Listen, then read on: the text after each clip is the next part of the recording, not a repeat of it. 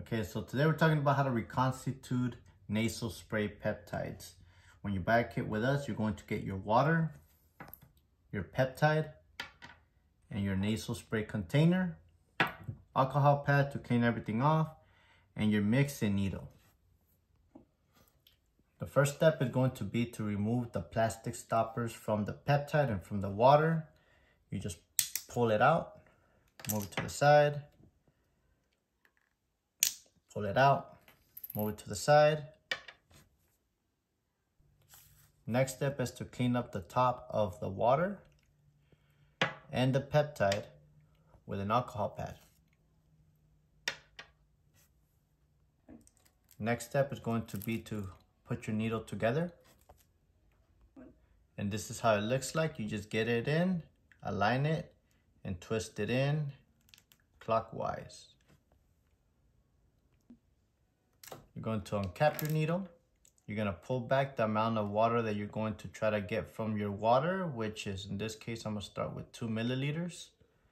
You're going to insert the needle into the water in the middle section as such. You're going to push the air in.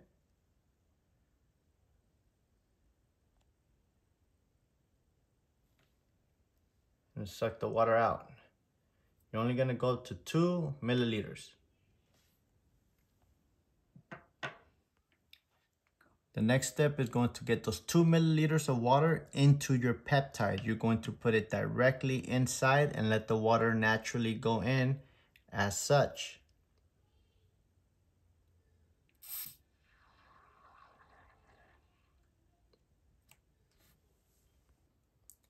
We're now going to wait until this peptide is completely clear. It's going to take approximately 2 to 3 minutes. This is a technique that I like to use to not ever shake the peptide. Peptides are sensitive, but to make sure that all the product gets mixed in. And again, this is going to go about 2 to 3 minutes. The next step is going to be to draw this peptide into this vial. As so. Cap it. You're going to do the same concept, but in reverse. Poke it in.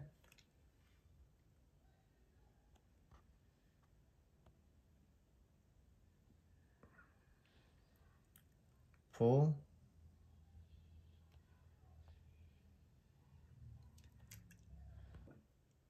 Make sure you draw it all the way through until there's no more liquid into your peptide.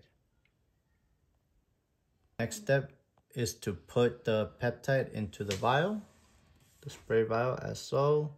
You want to go slowly and at an angle so it does not hit too hard.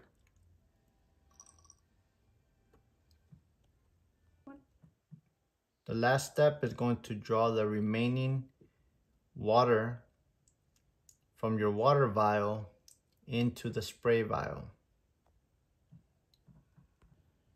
After you draw the water, you're going to put it in time after time. You're going to put in 3 milliliter intervals until you reach 10 milliliters of water into your spray vial. Now I'm adding the final 2 milliliters of water. In total, you should have 10 milliliters of product into your spray vial. That means 2 for the peptide and 8 millimeters of additional water.